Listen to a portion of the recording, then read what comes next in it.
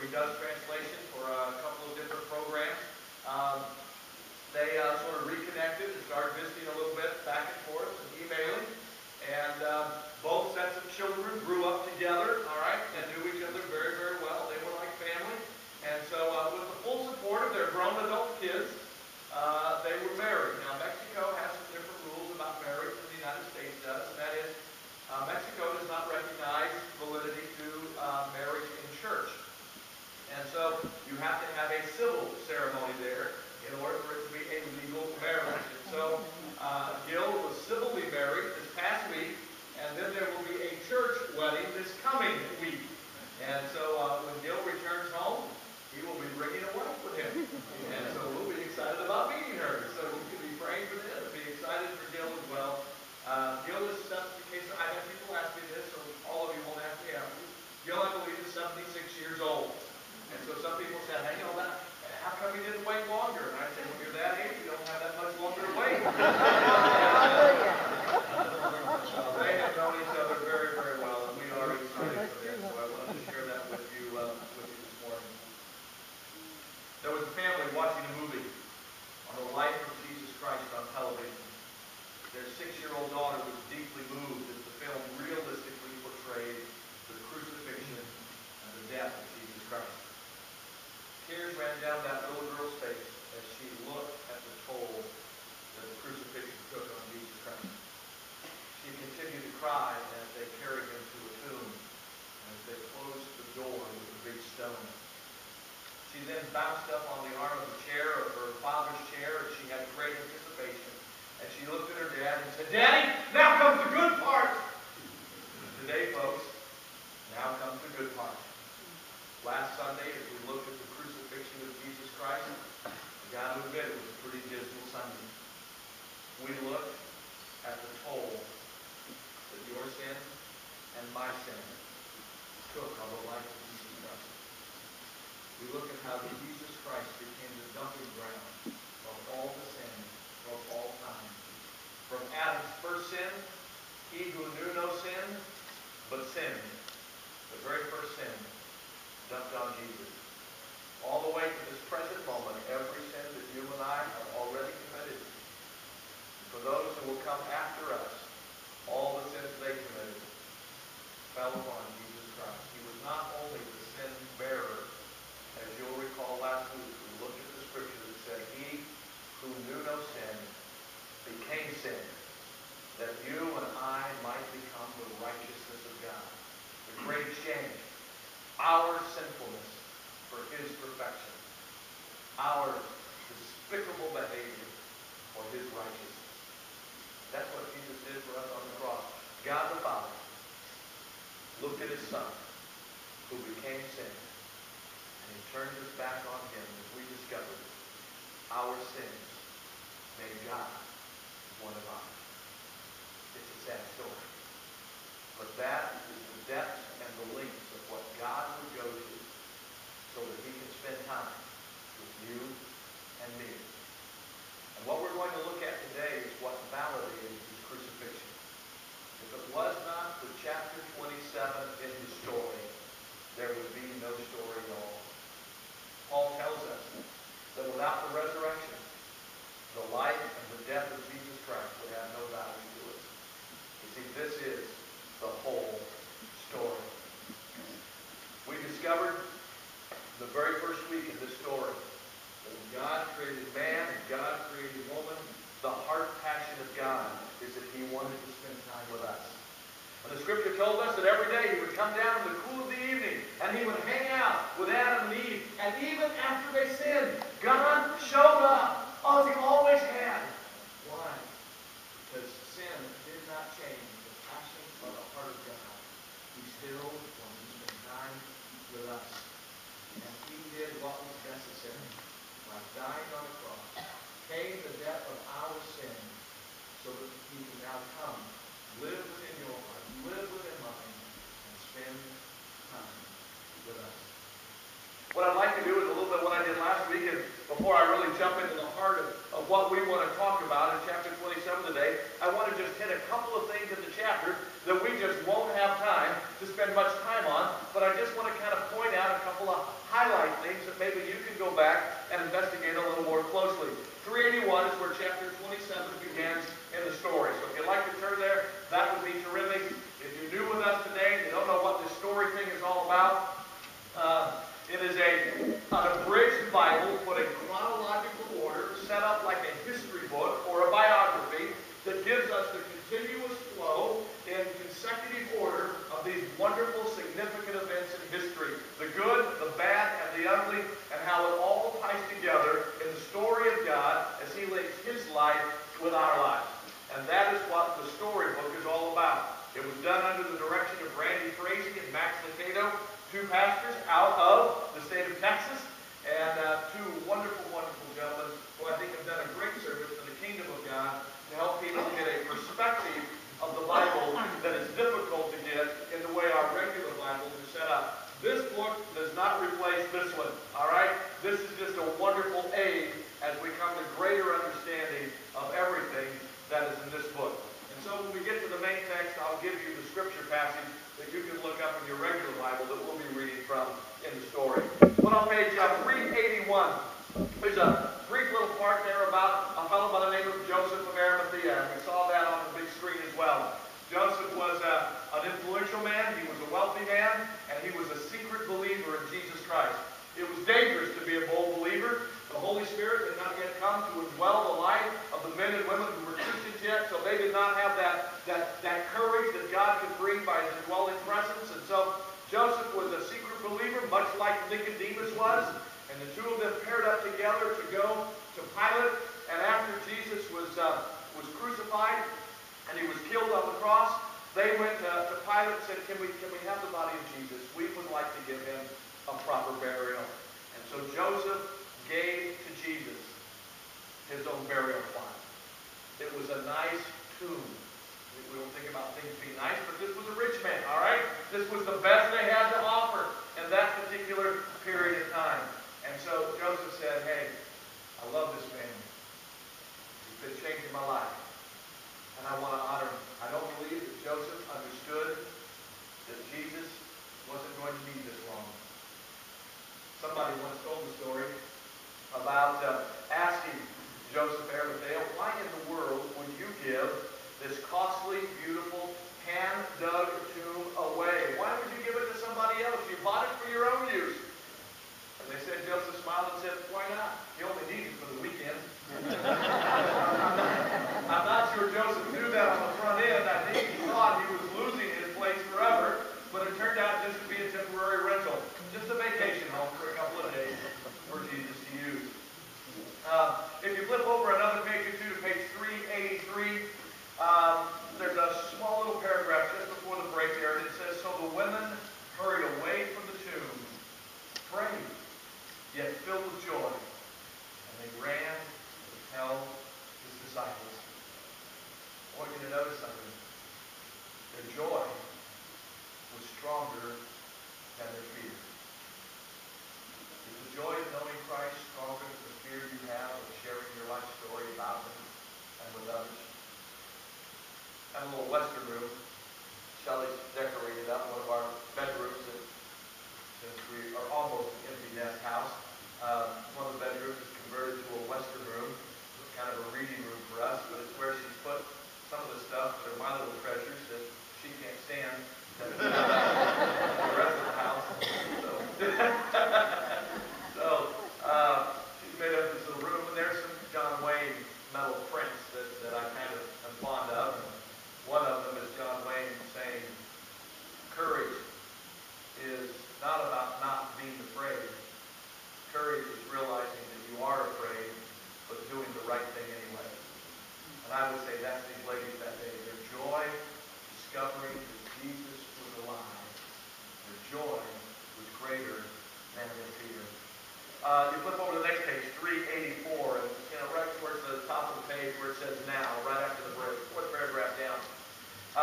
That next 2.5 pages is a story about the encounter of the risen Jesus, not the ascended Jesus. Sometime we'll go into a difference of what all that means. But for today, the risen Jesus Christ, and He appears on the road to Emmaus, and a couple of His disciples are walking along the road, and they're talking about the dilemma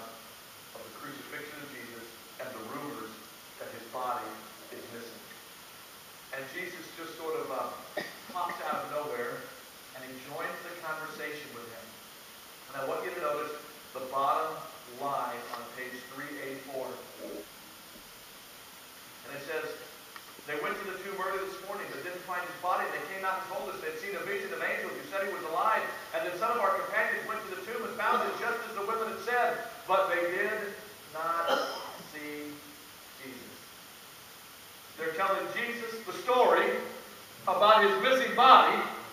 And they are saying the folks who went to the tomb didn't see Jesus.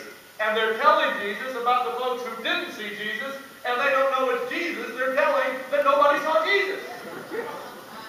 Ever sound like you? Yeah. Ever sound like us? Page 385, first paragraph, last sentence. The beginning with Moses and all the prophets. He, Jesus, the one they had not recognized, explained to them what was said in all the scriptures concerning himself. And flip the page to 386, first sentence on top of the page, bringing us to a conclusion on the road to Emmaus story. Then he opened their minds so they could understand scriptures. You see, he taught them the scriptures, and while they were listening to his teaching, they didn't understand what he was saying. Does that ever happen to you on Sunday morning? You don't understand what's being preached? Whether it's Robert or Gene or myself. Have you ever asked God to open your mind? And I don't mean ask God, hey, God, you know what? I don't want to read your word. God, I don't have time to do any study of word. So could you just kind of pop over my head and pour in all the truth so that I can know you better? So with your diligent study and your intent listening to the scriptures, if you ever say, God, I want to understand your truth. Down before the last break on page 386, there's a story in there that's told about Jesus showing up to Thomas. Jesus had shown himself and revealed himself to others, the disciples, and they went back and told all the rest. And Thomas said, until I see and until I touch the scars in his hands, I am not going to believe. And so Jesus shows up, and he shows Thomas. Why did Jesus do that? Because that's who Jesus is. He wants to spend time with us. And so he came to do with Thomas what Thomas needed. Now, Thomas never ever touched him. We have no record. He said, I don't need to touch, I've seen him. And I love this line that Jesus told him. Because you have seen me, you will believe. Blessed are those who have not seen me, and yet have believed. Do you realize that's a blessing on you and on me today? Jesus said, blessed are those who are going to come, that will not have the privilege of seeing me during this brief period of time, that as a resurrected Savior, I'm going to walk the earth and talk to many of you. Blessed are they who will believe and not see. And that is a blessing on us. And then the last page of chapter 388, Jesus meets some of the disciples on the bank of a river. They've been out fishing, not doing very good, and Jesus is up there cooking fish. That's always been a mystery to me. They're out fishing. We have no record that Jesus did any fishing. Their boat was empty, and yet Jesus' skillet was full. And I guess that's why he's Jesus, huh? And at the end of that story, Scripture tells us Jesus did many other things as well.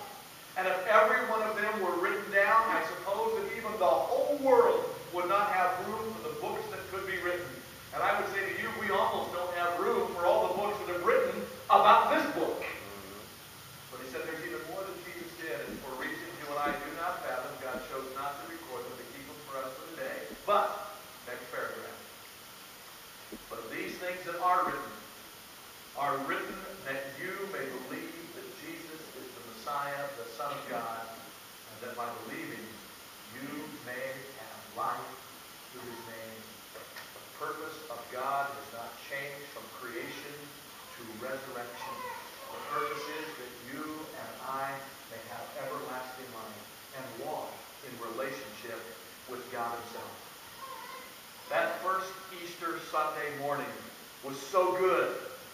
That was a phenomenal. We touched on big chunks of it already. But that first Easter Sunday was so good because the days right before it had been so bad. Good Friday commemorates the crucifixion, the darkness, and the death of our sin on the life of Jesus Christ. Easter Sunday morning, 3 days later, it commemorates the resurrection and everything that is wonderful and good and grand about what Jesus did for us. But the Saturday in between, what does it mean? What does it symbolize? And I suggest to you today that day in between crucifixion and resurrection commemorates desperation. Desperation. On that Saturday, it seems that Christ was totally defeated in his body, and he lay utterly dead in a rock tomb. The spear had sliced his heart, his tongue had gone silent, death was absolute. No one was betting on the resurrection. In the story, we are going to discover today how we can get unstuck from Saturday's mood and move into Sunday's bright light. Turn, if you will, to page 382 in the story. If you have a regular Bible, it's found in Matthew chapter 27, verses 62 through 64. Page 382, or the Gospel of Matthew chapter 27, verses 62 through 64. And this is how it's rendered in the story.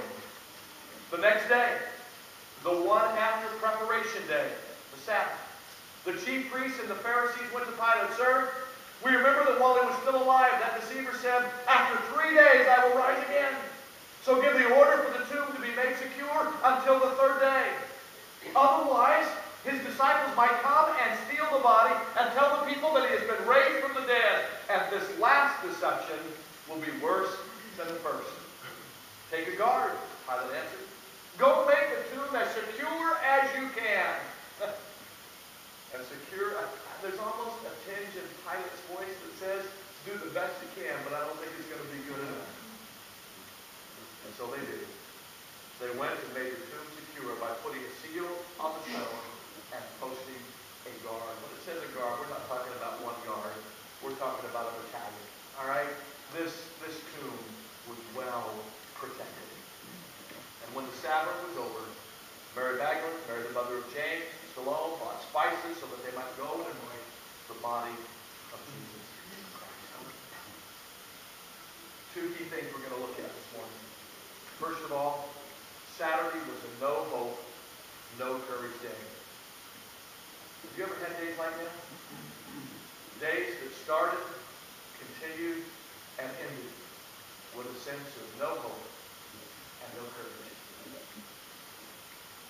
I had a few days like that this week. Monday, my wife asked me to look at a baseboard. A little stain at the bottom. She said, does that look like that's been wet? I said, no, babe, I don't think so. Probably just the spray guy for insects and probably left a stain. Doesn't it smell musty in this room? No, babe, it didn't smell musty. So that afternoon, she invited Vince Little from our church to come over and pull the baseboard off and just take a look, because he wasn't trusty in my opinion.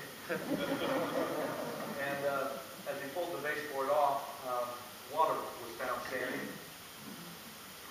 And it not only was damp, but as you got to the corner, it was exceedingly wet with standing water in between the walls. And as Vince and I began to tear away just little by little sheetrock, and little by little got up to almost 6 feet up the wall.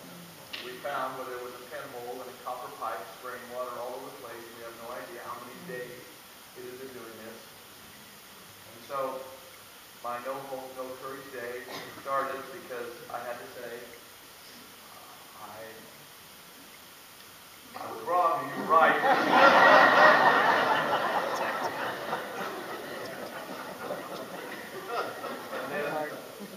That day moves to Tuesday, and Shelley noticed this pile of dirt in one of the sections where the sheetrock had been pulled away. She said, could that be termites? And I looked at it and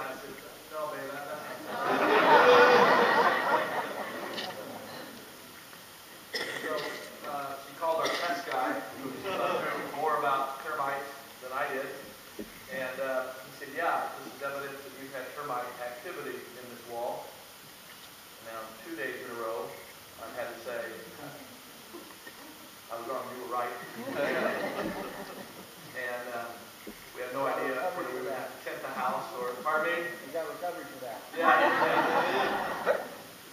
I don't think I'm a codependent. And then while they were there doing the repairs, the plumber had to come in and repair the wall. A sheetrock guy had to, with the vents, and then a painter had to come in, and then the spray guy had to come in. And so it's mounting, and we really, as I said, for 2 days in a row, we did not have any problems. And while they were doing the work, we believe one of the workers left the door open to our hot water heater because nobody could come out and fix the plumbing that night when we found the leak. And so we thought, no, not a problem, we'll go turn the valve off at the hot water tank, and that'll stop it during the night. And then in the morning when we need to take a shower, we'll turn it back on, have a warm shower, and then we'll turn it back off. So they get there, and when I went out to the hot water tank, I couldn't turn the handle. And, man, we hate to ask somebody else to do something we can't do. But Vincent here let me try. And I never felt so good all week when he tried and couldn't do it. And then he said, let me go out and I'll get a pipe wrench. And I think it's stuck. And he got a pipe wrench. And the valve is not stuck any longer. It also doesn't work. It doesn't work. It's fun. I can fit it either way, really easy. And the water did shut off, so water continued to spew all night long in that area.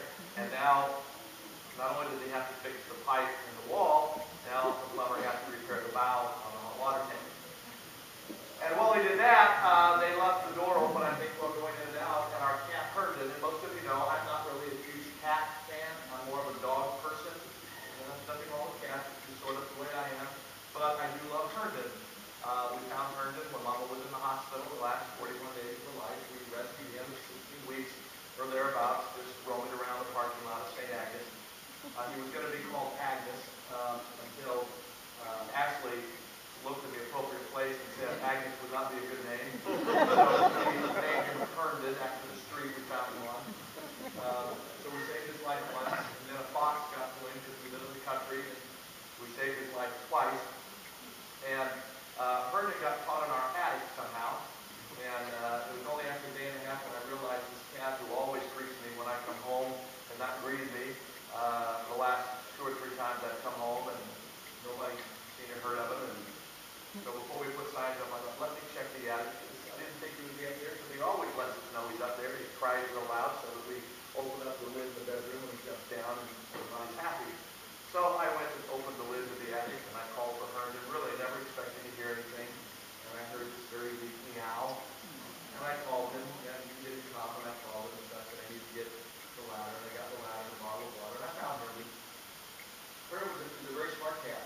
He cleared all the insulation out of the section. He did. He moved all the insulation out of an area, and he laid right under the piping from the air conditioning unit that goes into our bathroom. So the only place that would cool every now and then would be this pipe, and that's where he would lay. He was very dehydrated. We carried him down in a box, and so this was one of those not very hope-filled, not very courageous. Every day last week was a Saturday.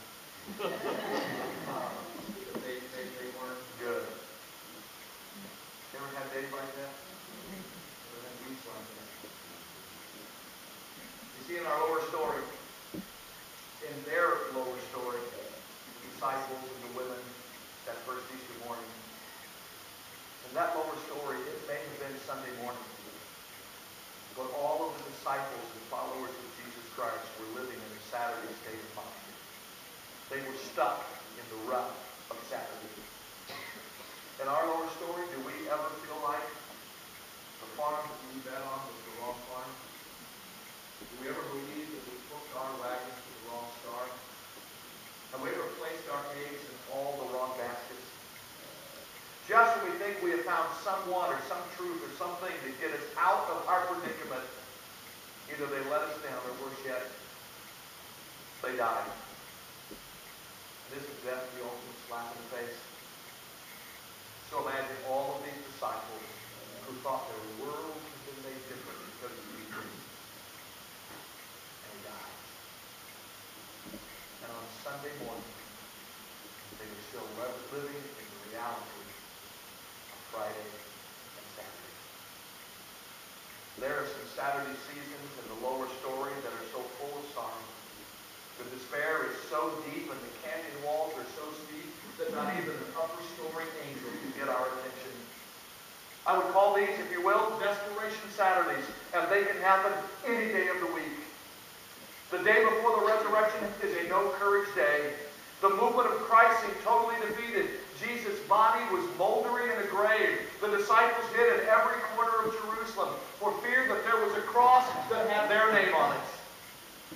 You see, they were living in a lower story perspective. They thought what had happened to Jesus might happen to them. That is why Jesus stood at the fire with a young maiden. No big burly guards around, just a young girl cooking a meal. And she says, "Didn't I see you with Jesus?" "No, not me." A cross with his name on it was what he feared, no courage.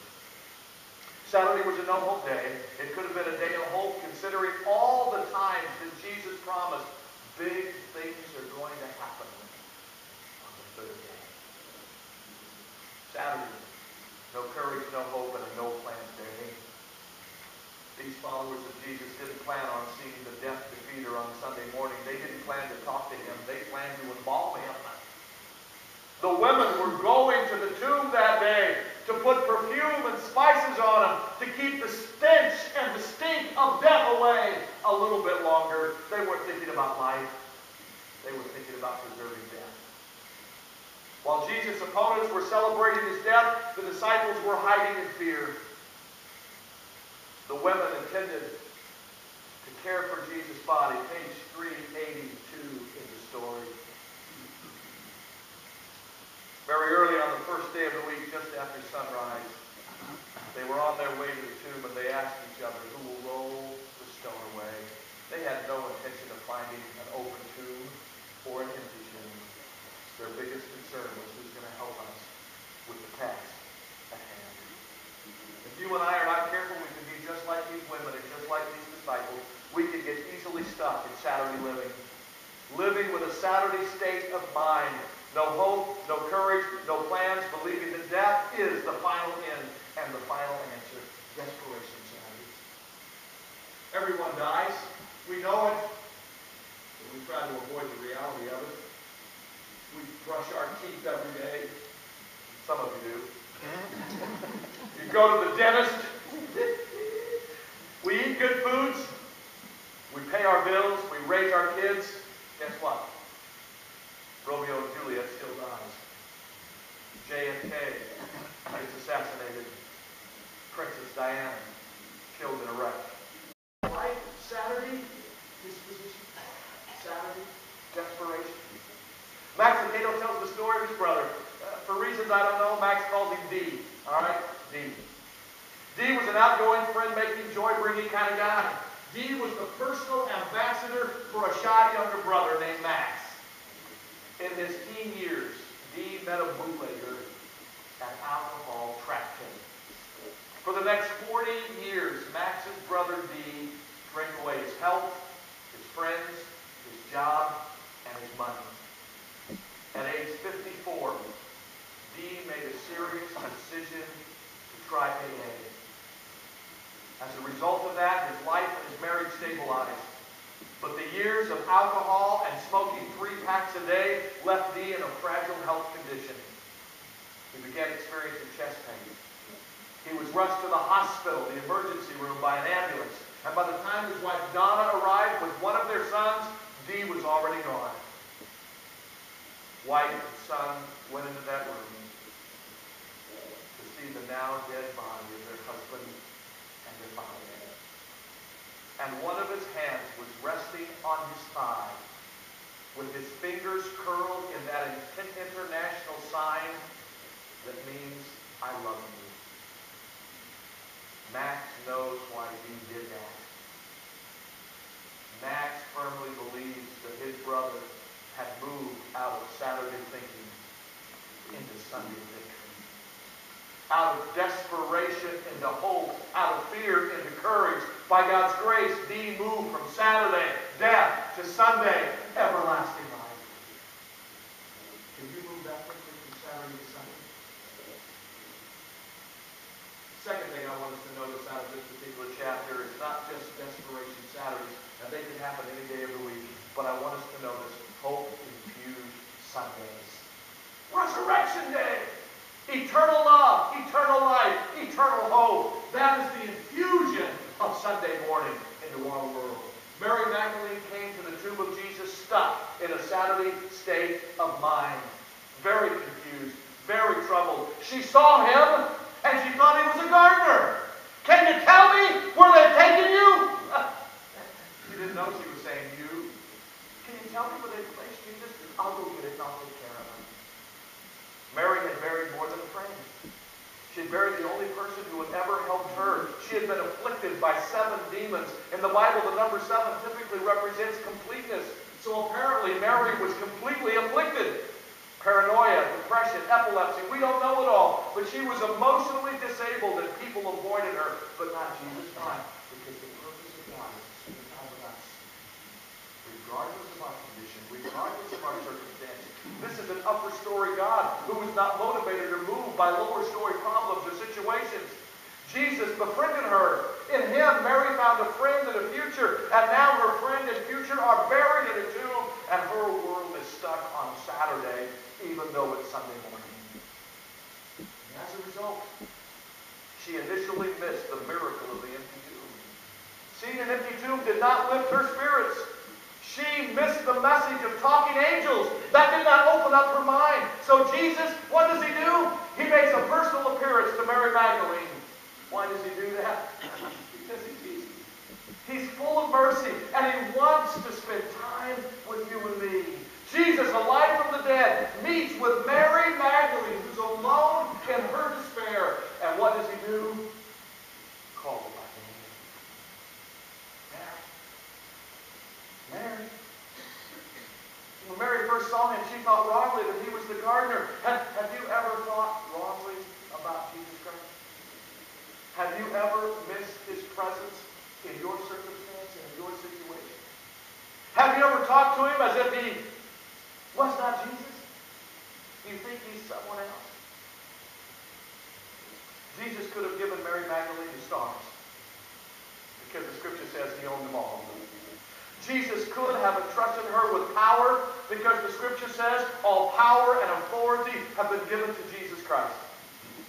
Jesus could have given her the ability to do great and incredible works, for Jesus had just defeated death and hell and the grave. But when it comes to the moment of honoring his devoted servant, folks, I don't know if you've ever noticed this before. Go back and do a little study. From the time of his arrest until after his resurrection, Mary Magdalene is the only one who calls him Lord. Where have you placed my Lord? Thomas said, my Lord and my God, but only after he saw it. Mary's the one that in a Saturday mood, she still called him Lord. What did Jesus do for her? He gave Mary himself. Here I am, Mary. I'm yours. Call him by name. Have you heard Jesus call your name? He does. He is. Why did Jesus personally appear to Mary? I suggest to you because that's just the type of Jesus he is. He's full of mercy, full of compassion. Are you here this morning in a season of darkness? This could be a very good season for you. During these Saturdays, we assume that God has ticked off at us. We assume that he's crossed his arms, he's stepped away, and he's saying, why don't those people wake up? I sent them miracles, I sent them messengers, and they don't listen. I give up. This story reveals to us God never gives up. He keeps coming and coming and coming again. He pursues us. Why? Because he wants to spend time with us. His message to us is this: Saturday will always be followed by Sunday.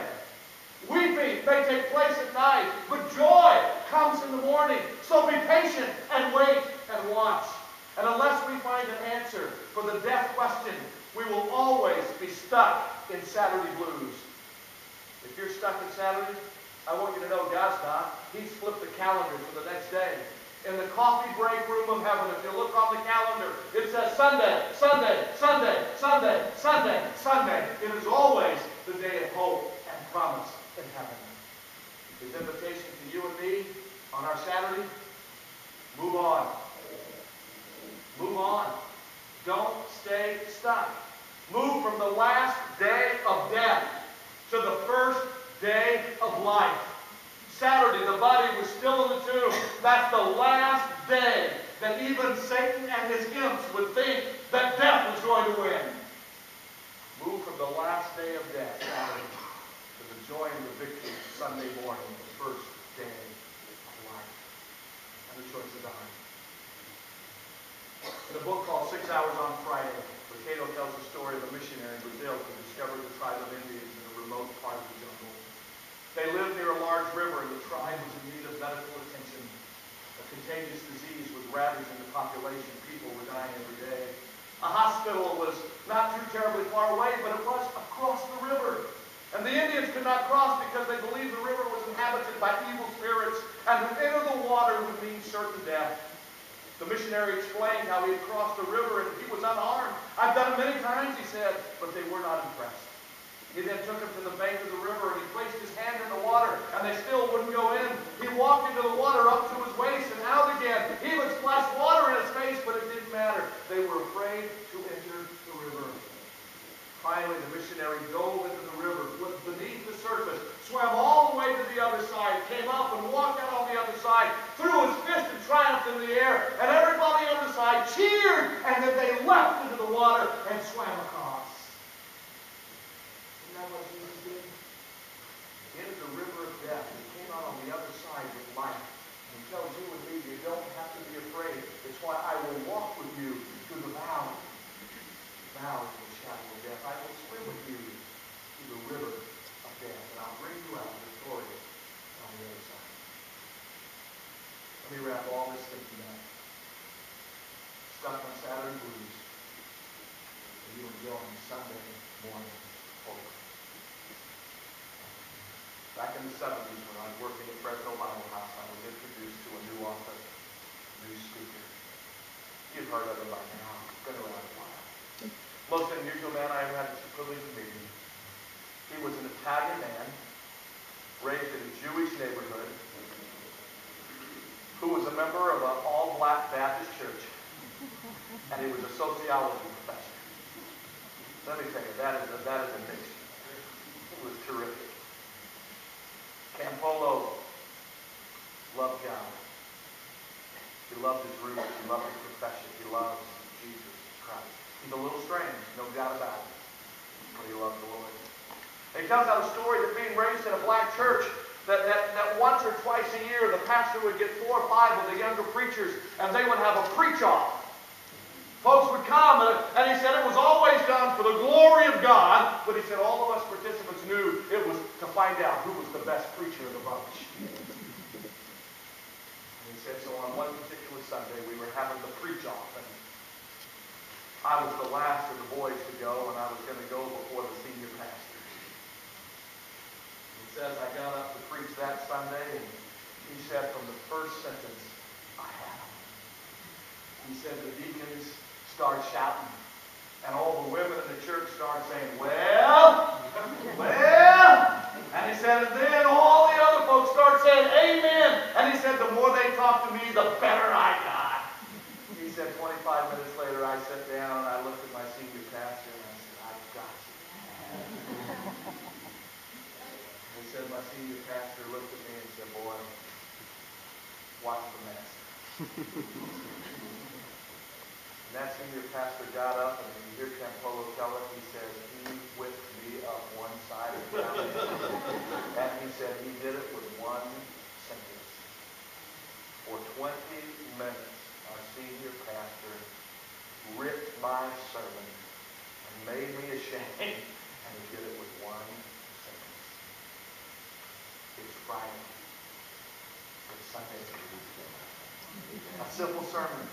The pastor started softly, building in volume and intensity until the whole congregation was involved, repeating the phrase with the preacher in unison. And the sermon went something like this that day. It's Friday.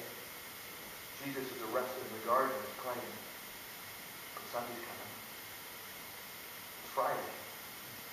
The disciples are hiding, and Peter's denying that he knows the Lord. Sunday's coming. It's Friday. Jesus is standing before the high priest of Israel, silent as a lamb before the slaughter.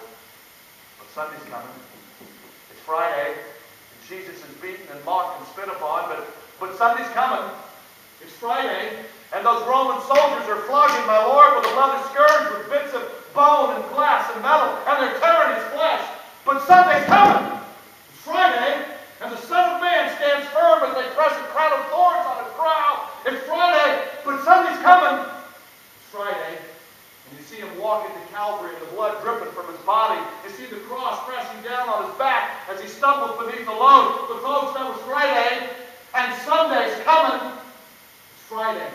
And you see those Roman soldiers driving the nails in his hands and in his feet. And you hear my Jesus cry, Father, forgive them. They know not what they're doing. Friday, but Sunday's coming. It's Friday, and Jesus is hanging on a cross, and he's bloody and he's dying, but Sunday's coming. It's Friday, and the sky grows dark, and the earth begins to tremble, and he who knew no sin became sin, and the holy God, who will not abide with sin, pours out his wrath upon the perfect sacrificial lamb, his very own Son, and the Son cries out, my God, why have you forsaken me? That was Friday, but Sunday. You guys might get with it yet.